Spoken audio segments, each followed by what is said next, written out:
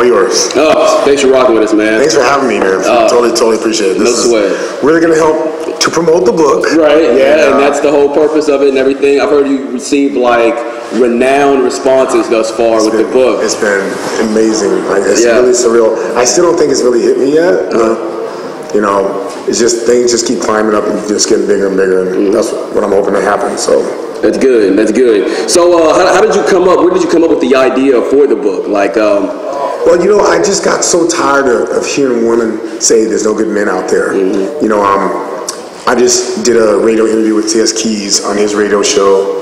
He's actually the first person, second day when he saw it on Facebook, and said, I need to get you on my show.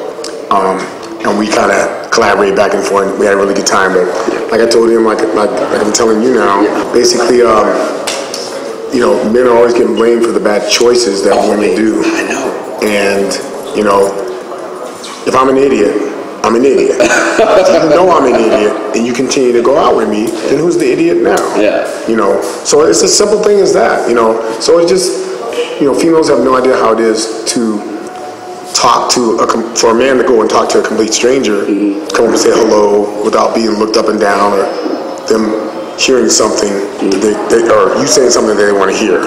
So, yeah, so I just thought it was time to hear from a man's point of view. There's all these books, there's all these magazines, there's all these movies depicting men, and, you know, it's just time to hear what men have to say. You know, let women see it's not as easy for us, you know, when it comes to the dating process, you know, as they think it is. Right. So with all the, you know, the response that you've received from the book and everything like that, who would you give credit for? And thanks, you know what I mean, for the success of this book thus far? Well, actually, I mean, I'm not trying to sound conceited or nothing. Go ahead. No, you're all right. But I've been doing all the promotion basically myself, because we actually haven't, you know, had our official launch yet. My guy that handles all my social media, James Hickey, is you know, set me up a web page, and he's been hitting the social media because he's a guru and stuff like that. But I've been doing guerrilla marketing, which is out pounding the streets and just walking up to people and saying, "Hey, support my book." Right. You know, it's only $10. Yeah. You know, what's $10? Yeah. People forget how important guerrilla marketing really is when it comes to the success when you're launching from the ground up. Exactly. And so I have 2 more months until the actual tape publishing does their national launch. And then once that happens, and I'm still gonna have the books with me, you know. Right. The books right here. Yeah, right. Yep.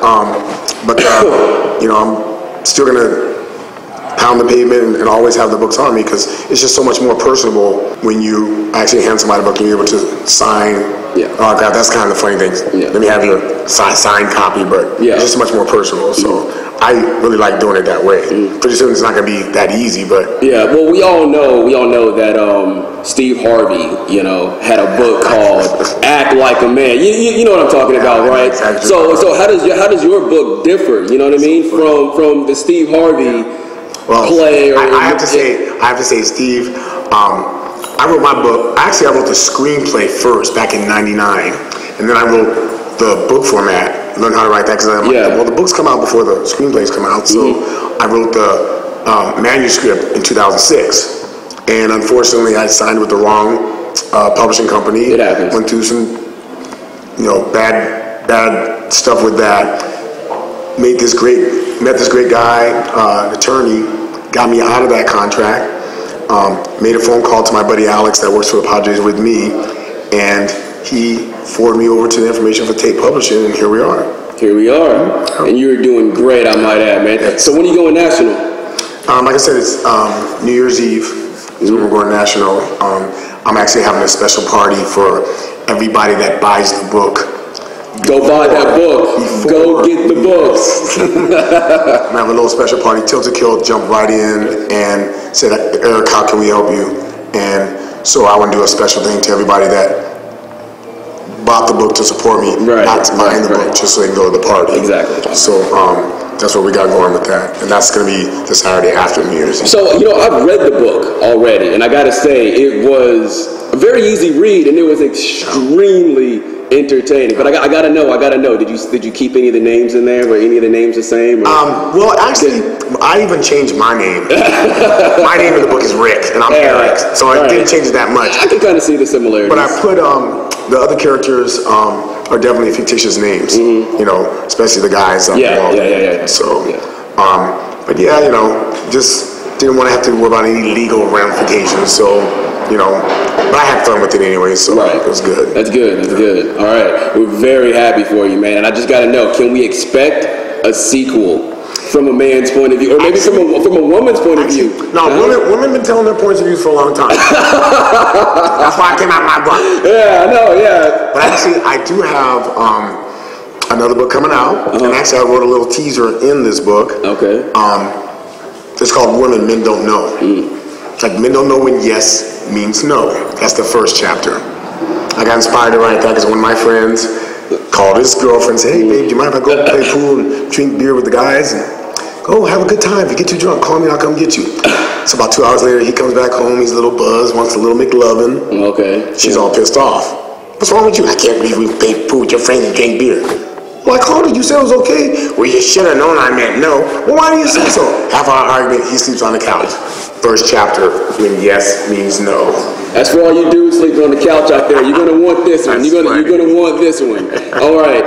So what's next, Eric? What's next after the book? I mean, what do we got going on right now? Well, what I'm hoping to do, I mean, obviously, if the book is successful as it seems like it's going to be, I'll have the documentary that I'll be able to present, and I'm just hoping that people see this and realize, just don't give up. Just don't give up. No matter how many people are going to try and bring you down, you know, whatever trials and tribulations you go through, just don't give up. If you really believe in your heart that you have something good, you know, and other people are telling you that it's good, then just go for it. Stick to it as long as you possibly can. You know, I got the screenplay, I'm hoping, as well as the documentary, and then I got the second book.